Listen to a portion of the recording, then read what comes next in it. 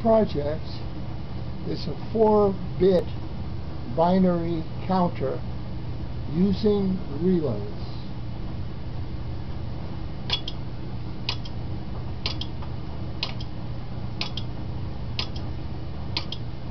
I found the schematic for this circuit on the internet.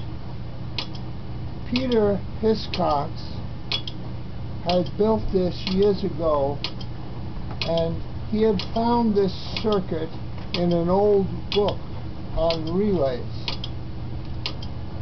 This counter uses 2 relays for each of the 4 flip-flop stages. It is an interesting circuit. When the flip-flop is on, the coils of both relays are energized.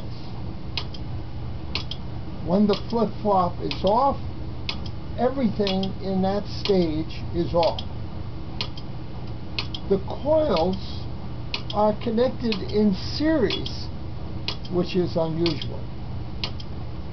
Well, why am I using relays when we now have transistors and microcircuits to do switching operations?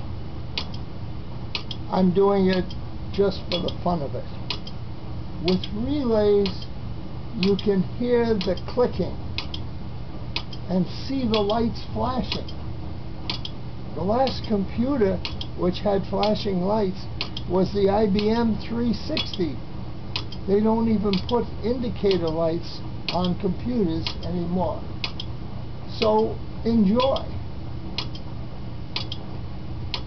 If you want to learn more about binary numbers, go back to 1600 and Leibniz, Gottfried Leibniz, or more recently Claude Shannon, who used relays to demonstrate the connection of binary numbers and switching theory and Boolean algebra.